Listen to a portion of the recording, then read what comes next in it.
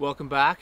Another day in Wyoming scouting. It is July 19th today, I believe. It's Friday. 3:30 in the afternoon. We're just getting going. Kind of a late start, but we didn't get back to camp until a little after 10:30, to bed after midnight. So we slept in, and then we ended up taking all of our camp down, relocating to a different spot. So we're at a trailhead. We're gonna hike in and go do some exploring this evening. Hopefully find a place to glass from. Yesterday, most of the day, we were kind of in country that you couldn't glass, just way too thick until the evening. Finally found the elk. That was exciting. Saw some bulls in velvet.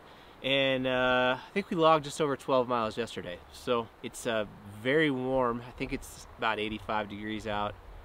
And that's part of our hesitation to get going. It's just so blazing hot. But high hopes to go explore this new area. It's been a great time. Again, just kind of learning the terrain, figuring out where we can camp, where we can't. One of the unique challenges in Wyoming, you are not allowed to camp on Wyoming state trust lands. So that's something that differs by state. New Mexico, I believe, is also similar, potentially a few other states, but yeah, in Wyoming you can't camp overnight on its state trust land, which limits you to BLM or National Forest Service. So trying to figure out where we can camp versus we were in like a pay to camp area. Not a huge fan of those. I'd prefer to just be kind of out and about. All those things we're just kind of figuring out. So we're gonna go give it heck this afternoon and evening.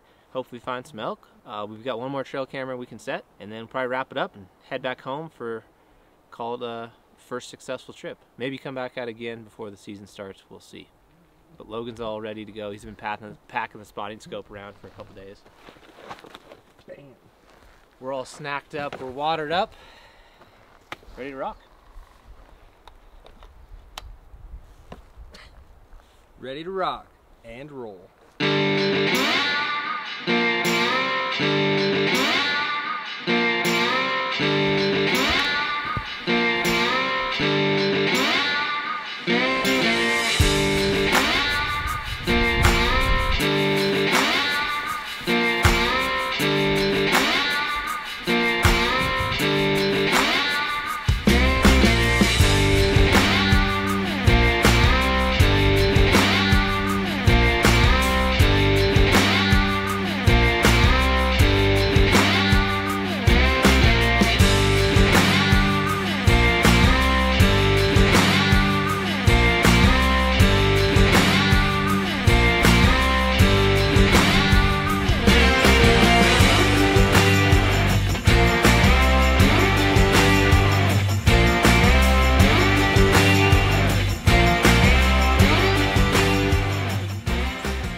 It's always nice to verify there's water. A lot of times the map will show like a little blue stream. Sometimes they're dry as a bone, but this one is active, which again, I think we're gonna lean towards doing some like overnight style bivvy hunts, living out of our backpacks. Having water is a really key part of that to be successful. So I'm stoked that this is a healthy stream running through here.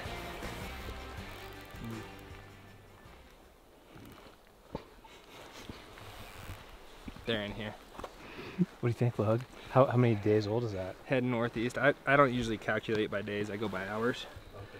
This is 122 and a half hours old. Definitely a bull. I'm thinking he's heavier on his right side because it's sinking in a little bit farther. It's a good area. Makes sense. Makes total sense. Guys, I'm feeling friendly right now. I'm gonna give you a little tip, a little piece of advice, okay?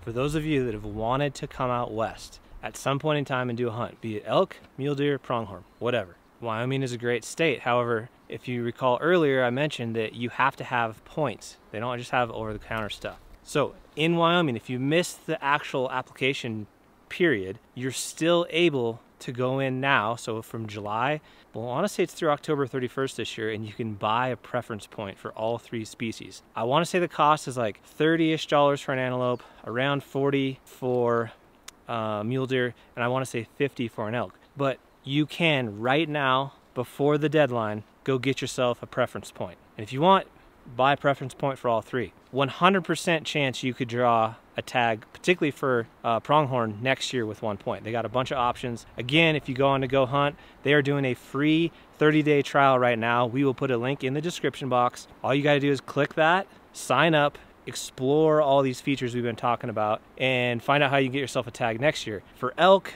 A general tag might take 1 to 3 years depending on kind of how the odds stack out, but certainly worth it. Go buy yourself a point, do yourself a favor, then next year when the draws come around, you'll have 1 point for all 3 species versus 0. Okay? You're welcome.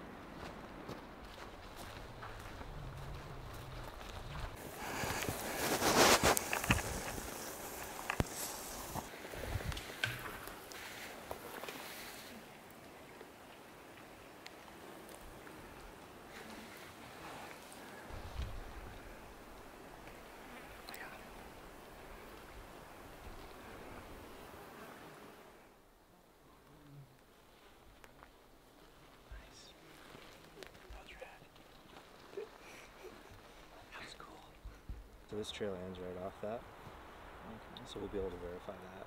Yeah, right at the bottom like that. That's steep.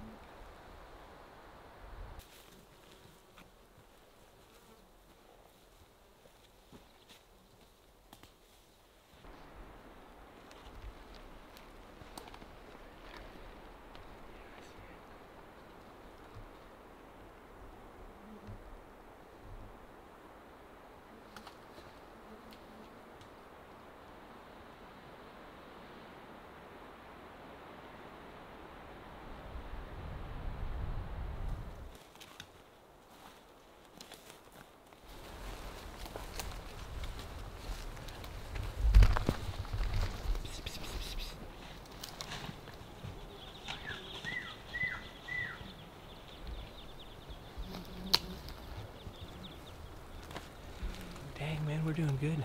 Jump shooting these suckers with the camera. It's the 3rd bull, 4th elk today, just walking around. Just so happens to be right next to a rub. I think this is my favorite place so far. There's just so much old elk sign, new elk sign, actual elk. The topography's really cool, so pretty stoked about this spot, Logie. What do you think?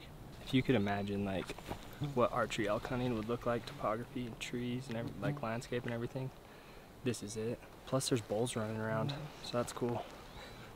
Pretty hard to beat. It's been a fun day, even though we got a late start. It's been productive. Call that a W in our book. Huge W. Another W for the day. 2 days in a row.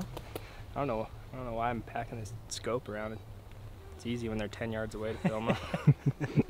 I think because you're carrying that Skope all day, every day, we're seeing them up close. I think it could have something to do with it. What's crazy is like this country is so thick, it's really not where we are right now. Glassing is not even relevant. Probably don't even need your binoculars. But I'm just blown away by the time of year in Wyoming, the greenery and the amount of water is So much water. ridiculous. September can't get here soon enough.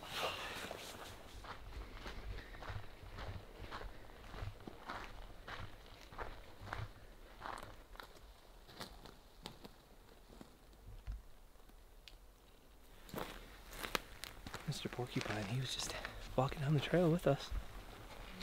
Just at a very slow and steady pace. I guess when you're covered in quills, you don't really have anything to be fearful of. So he just moseyed on off. These things are way bigger than I expected. Yeah. Crazy little animal, aren't they? Yeah. He had like a green tint to him. Yeah, he did. Probably from being in the grass.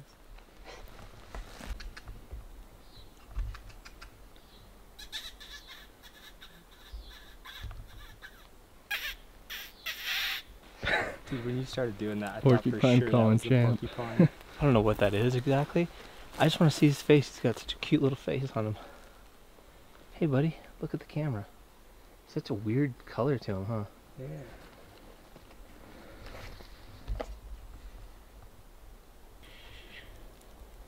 Look at those quills.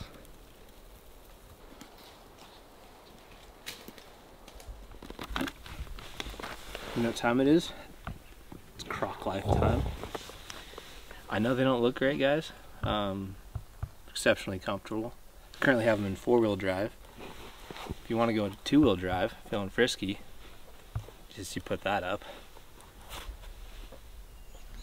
Now we're street legal. I think that's, gosh, it's got to be probably our top spot now so far, I'd say. I think we saw like 5 or 6 elk just hiking around midday. Jumped them obviously, but that's a cool sign. Dumped the trail camera, and we decided to come back early. We're gonna make some elk burgers. Matter of fact, it is the elk from New Mexico that I got with Adam Weatherby.